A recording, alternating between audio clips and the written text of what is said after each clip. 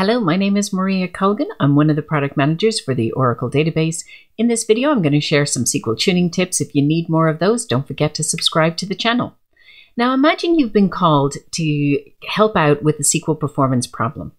Let's say we've got a slow running query on our largest partition table, and it's because we're not getting the partition pruning we expected. Where do you start? Well, the first thing you want to do is find out what the SQL statement in question looks like. And in this case, it's a single table query against our sales table, our large table.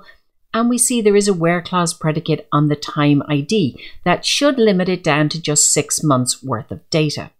So why aren't we getting the pruning we expected? Well, let's look at the actual plan. We see there that it's partitions 1 through 28 that are being accessed, and the partition range all would be an indicator that perhaps we're touching all of the partitions. But to find out that for sure, let's do a few internal queries. First, a quick count star, so we know that sales really is a big table. Then I want to join user part tables and all part key columns to find out the partitioning strategy. So it looks like we're range partitioned on that time ID column used in the where clause, and we've got 28 partitions. Let's take a closer look at the plan. I want to add the gather plan stats hint to the query and use the format all stats last to get a more detailed execution plan. I'm more interested in the predicate information underneath that plan, because in order to get partition pruning, the where clause predicate needs to be used as an access predicate. Now, if you're not sure what an access predicate is, let's do a quick recap. An access predicate is a where clause predicate that's used for data retrieval or to access the data we need to answer the query.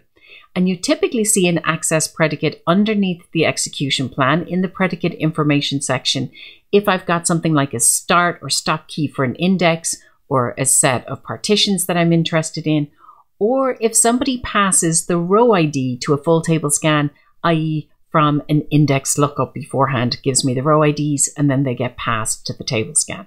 So that's an access predicate. If it's not an access predicate, the where clause predicate is treated as a filter predicate.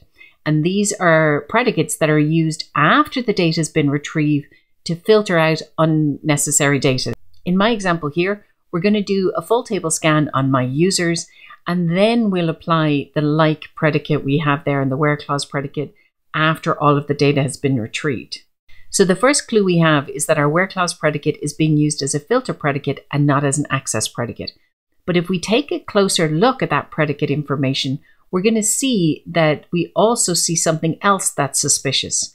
We see that somebody's inserted an internal function call to our where clause predicates.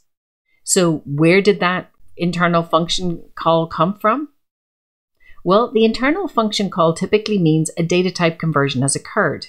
A data type conversion is needed when the column type and the predicate type don't match. So in our example here, our predicate has a tochar on the time ID column.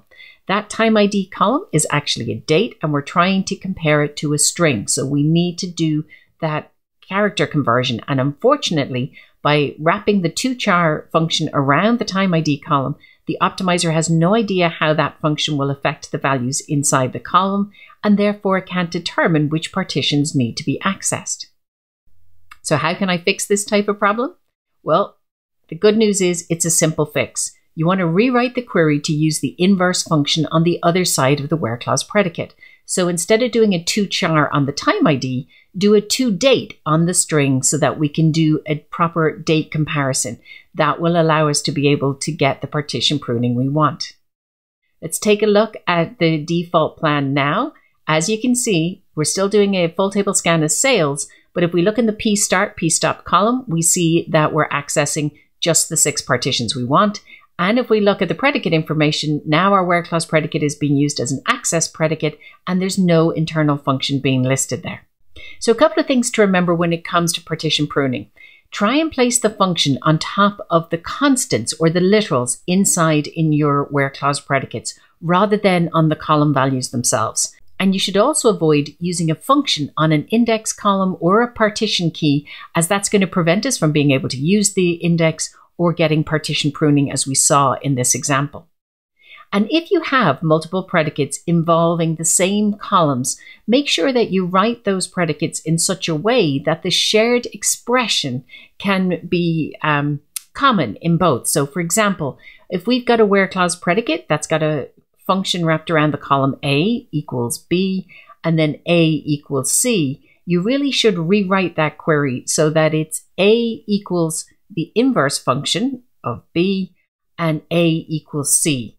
That way, the optimizer can add the transient predicate of inverse function B equals C.